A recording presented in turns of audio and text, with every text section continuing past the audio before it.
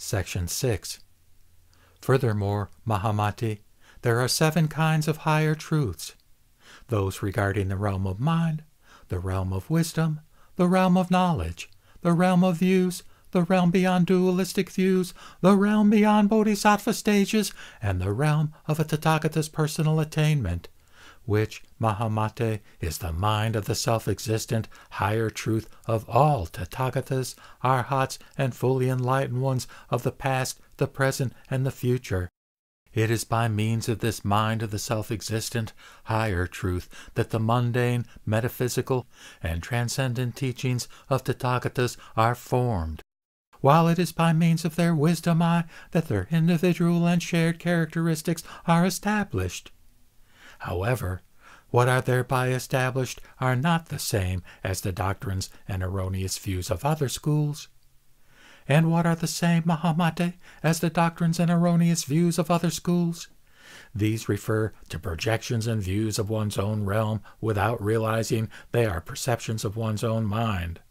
Due to their obliviousness, Mahamati, such foolish people maintain dualistic views and doctrines of existence and non-existence as their self-existent higher truth.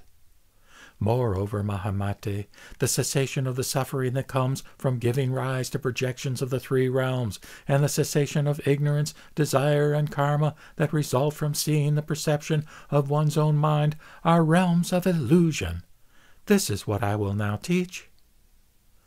Section 7. Mahamate, to account for how something that doesn't exist comes to exist due to the presence of causation, and how it persists in time in connection with the skandhas, the dhatus, and the ayatanas, some monks and priests say once it arises, it ceases. Mahamate, whether it is in regard to a continuity, a function, a birth and existence, nirvana, a path, karma, attainment, or truth, they argue that it is destroyed and ceases to exist. And why is this so? Because it cannot be found in the present, nor can its beginning be discerned.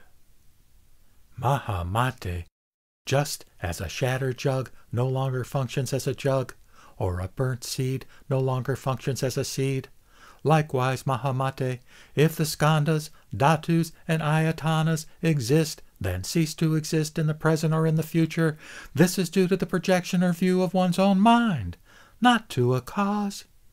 This is why they don't continue to arise.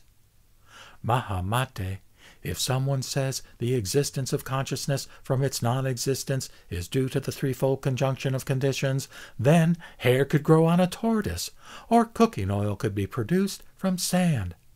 Such a thesis falls apart because it is contrary to established truth.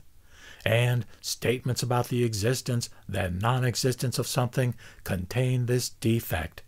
They render whatever we might do as empty and meaningless. Mahamate, when followers of other paths claim something arises because of the threefold conjunction of conditions, they are referring to the operation of cause and effect, and to whether their individual characteristics exist, then do not exist in the past, the present, or the future. But such claims are essentially the result of logic or speculation or views based on one's habit energy from the past. Thus, Mahamate, despite being infected by mistaken conceptions and misled by distorted beliefs, and despite their lack of knowledge, fools claim to be wise.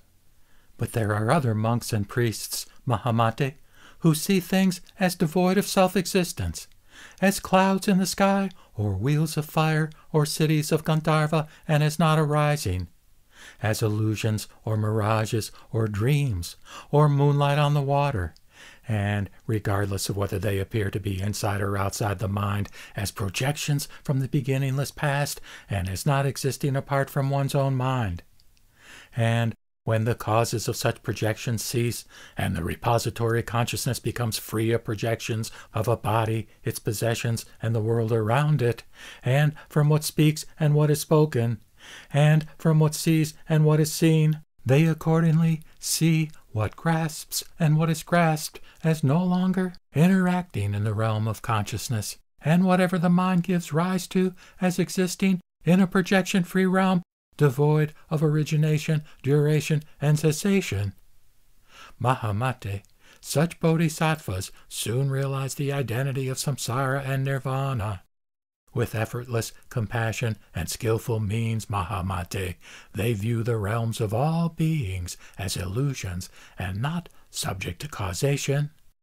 Transcending internal and external realms and seeing nothing outside the mind, they accordingly proceed from one stage to the next in samadhis that are free from appearances. And upon examining the three realms and finding them illusory, they attain the samadhi of the illusory. And once the perceptions of their own minds are free of projections, they are able to dwell in the perfection of wisdom, and to let go of their life and their practice, and to enter the diamond samadhi that accompanies a Tathagata's body, and that accompanies the transformation of suchness.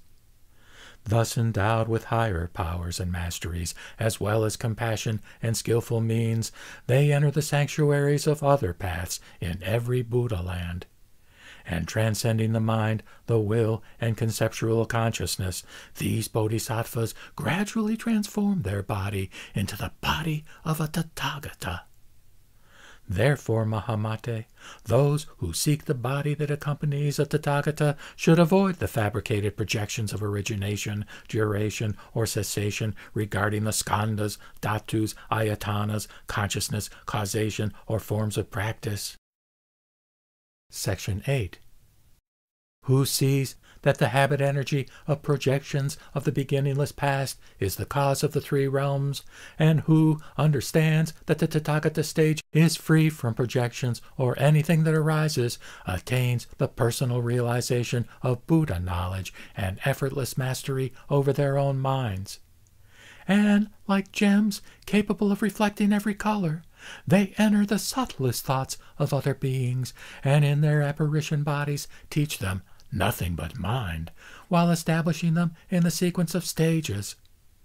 Therefore, Mahamate, you should devote yourself to the cultivation of personal attainment.